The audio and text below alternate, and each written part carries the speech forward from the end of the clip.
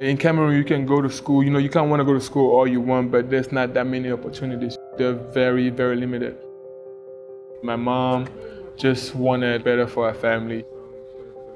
To see her struggle as much as she did, she was working 3 jobs. I had to get that scholarship.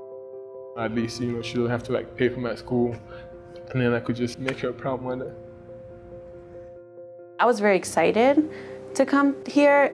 I had this idea of, I'm finally gonna be with my mom and it's gonna be wonderful. And it was just all these expectations. And then you get here and almost every expectation is broken, right? There were a lot of mixed emotions and a lot of bullying. And so I felt very alone a lot of the time.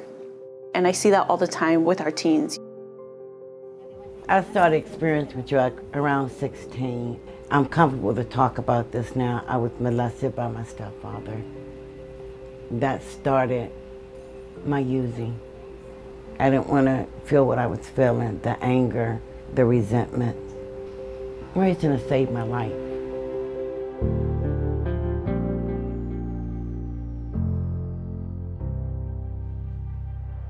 Years ago, there was the urgency of pregnant women needing care, but realizing very early on that we needed more than that. So Mary Center, for me, and how I like to describe it, is an organization that enables families to move up that economic ladder through education and support. At the core is making sure that people stay healthy, but also it's that whole social service component to support families, because this model, I believe, can really transform lives. Mary Center is really seen as a voice in the DC policy arena. They're seen as a thought leader and a thought partner and an innovator with a leadership team that consistently has a seat at the table to talk about what's going on in DC, what could improve in DC, and are recognized as really a leader in the field. So now I want to welcome Maria up here right now so we can give Mary Center special recognition. Each year HRSA denotes the top percentage of health centers by clinical quality measures as health center quality leaders, and it's my honor to present it to Mary Center once again this year to recognize your outstanding work in 2017. When people come in here, they don't just come for the medicine. We see this as an opportunity to take people who for decades, their whole life, have been kind of ignored or disrespected by the medical community, and all of a sudden we're here and we say, we want you here, these are the services we have, and we want you in them. I've been homeless over 30 years. I never thought that I would live to see 61. I didn't know how to go to a doctor. Nobody ever say go talk to somebody. I used drugs. My recovery, and by me coming here, it gives me a lot of hope. I think Mary Center is the perfect model of the needs that teenagers have. It's always been, I want you to have the tools for you to have the same opportunities everyone else has. Because most of the teens that come in this place come with trauma. They come without health insurance. They come without feeling the sense of belonging. And Mary Center provides all those things. There's just so many opportunities here that if you're willing to take those opportunities, they're there.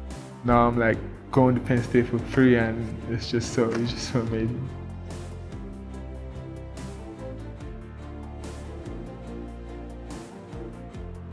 Good job.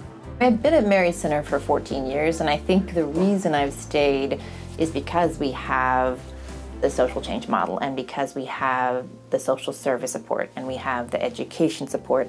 It helps us take care of the whole patient and the whole family. Not only that, it helps the community. Being able to say, you know what, we have a program that can help you with your English and at the same time help your child with developmental milestones. I never feel at a loss of what to do with how to help someone.